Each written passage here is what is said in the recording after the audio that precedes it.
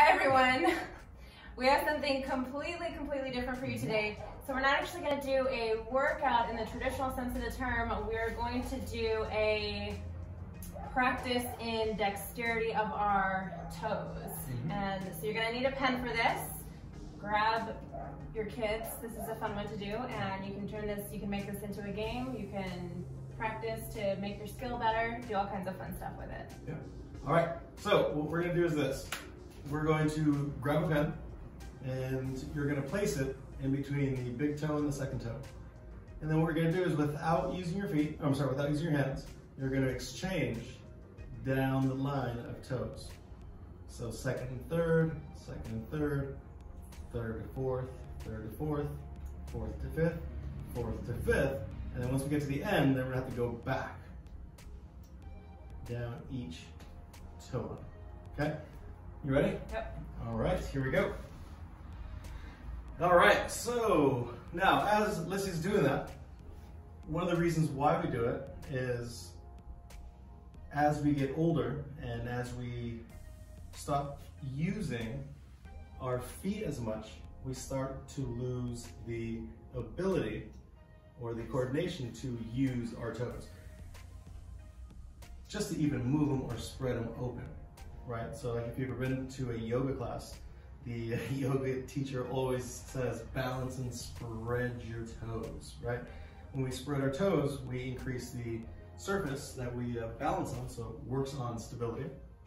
But also, as we start to lose our balance, our toes have to go into the ground and stabilize so we don't fall. Now, if we don't have the dexterity, you can't fall.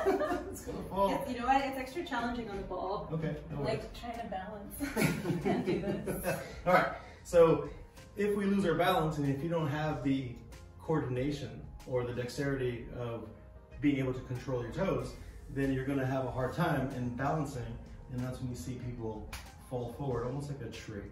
So it's extremely important that we have the dexterity and the ability to move our toes on demand. So it's always fun. Make sure that we use your feet as much as possible. This is actually the reason why we've gone to minimus shoes. Oh no! That's why we've gone to minimus shoes, so that we can have a better connection with the ground. Also, people who have bunions, this is a great exercise to do because the bunion, as the big toe curls in, we lose the ability to open the toe, right? And also to push down and bend the toe at the joint, right? So these are great exercises to do if you have great feet, or if you have issues with your toes, bunions. It doesn't matter. You can always rehab them by doing exercises. So how was that? It was challenging, and actually I felt like my toes were cramping up a little bit. So that's also an indication that I should probably drink a little more water. The temperature has been really hot the last couple days, so if you feel a little crampy, drink some water as well.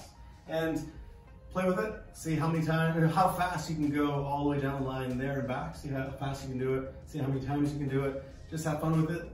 If you don't have time to work out, you always have time to take off your shoes and socks and just use your feet. Yeah. All right, have fun.